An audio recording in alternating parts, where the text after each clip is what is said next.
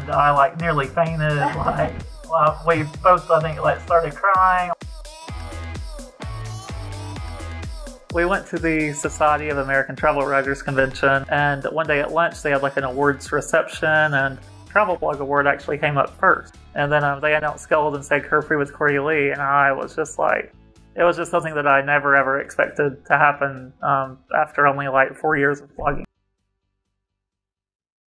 I started the blog back in 2013 in December. We were researching that trip to Australia, and I started noticing there really wasn't like a lot of information about accessibility within Australia online.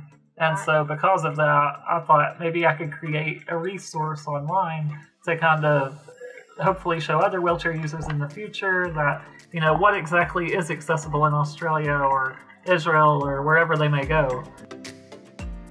I've always had a Quickie, and we've been traveling for as long as, I mean, forever. And without it, I mean, I literally would not be able to travel. So, I mean, the wheelchair has fully enabled me to travel and see all these amazing places, and without it, I mean, there would be no Curve Free with Cory Lee.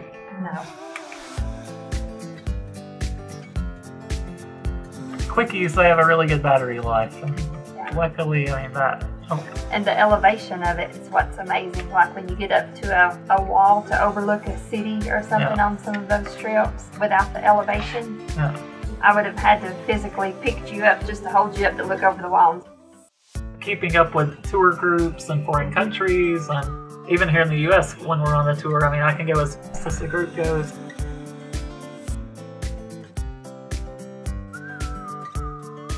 My goal is to hit 30 countries by 30 and all 7 continents. So I have a little less than 2 years to do that, but I think we can do it.